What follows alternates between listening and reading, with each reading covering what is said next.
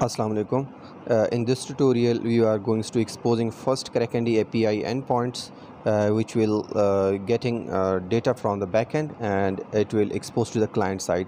So let's quickly overview the Kraken JSON file which I have created.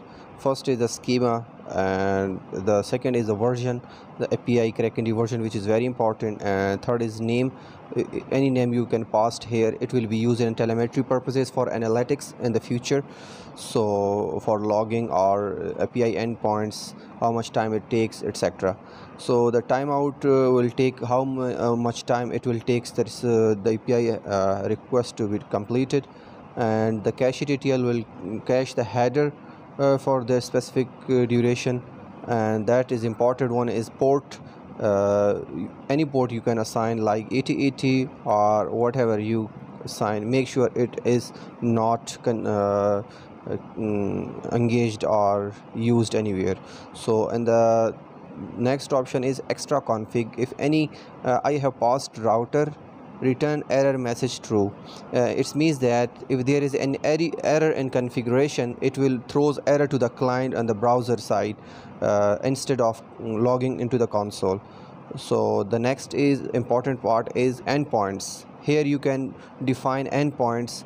These are the client side endpoints which will access client on to consume the API.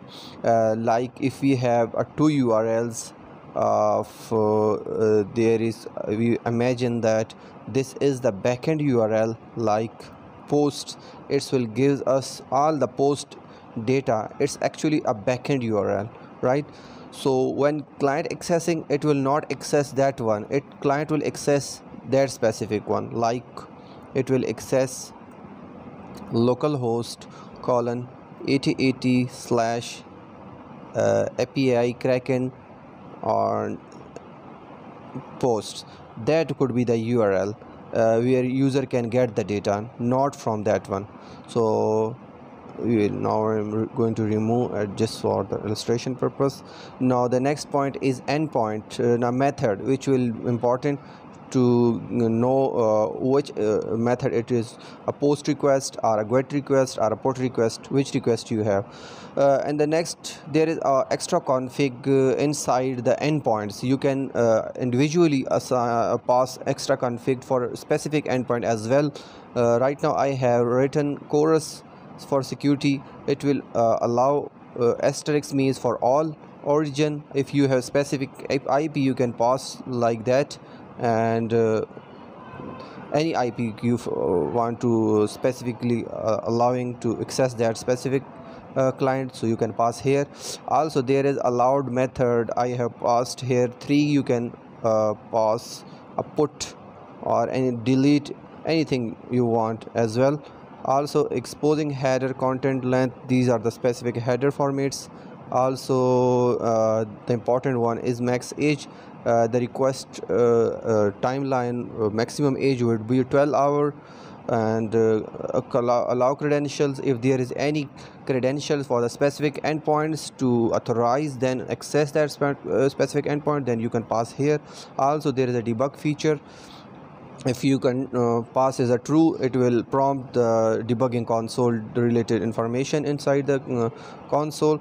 The last and important thing about backend, like if your client hit the request, let me close that specific part. So you can, if client get the request for that specific point, then that endpoint will be called and its response will be stored, and these client endpoint will receive a specific data from the client.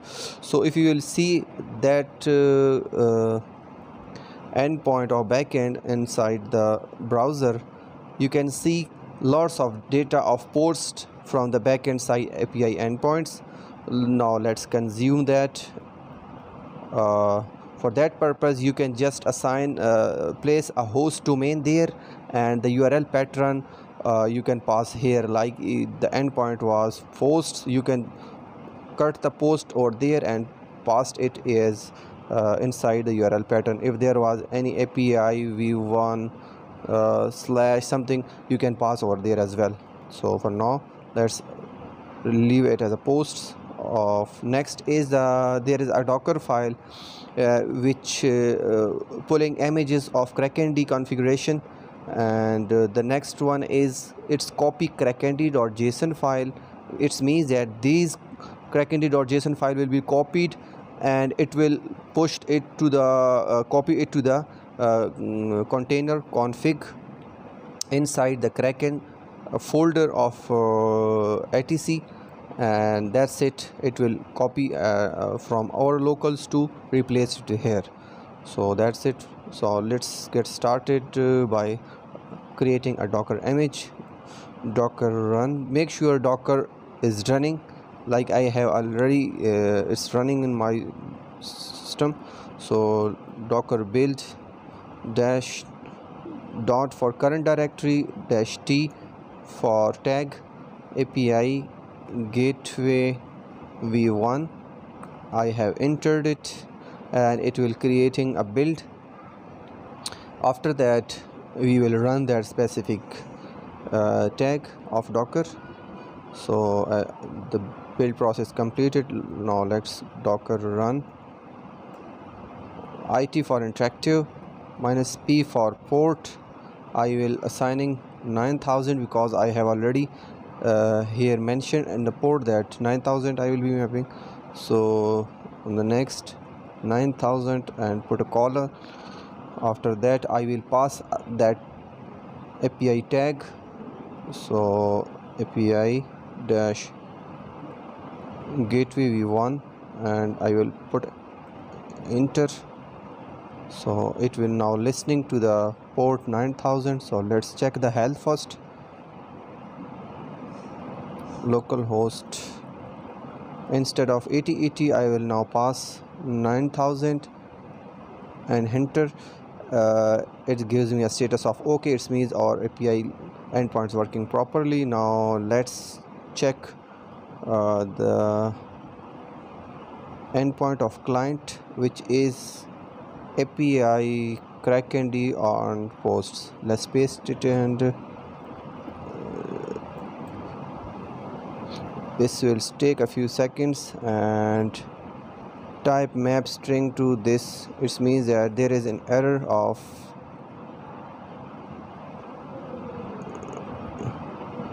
output encoding format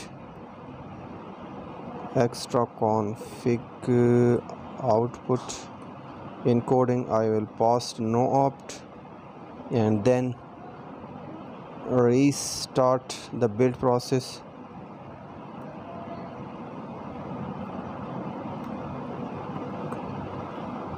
Quickly rebuild it.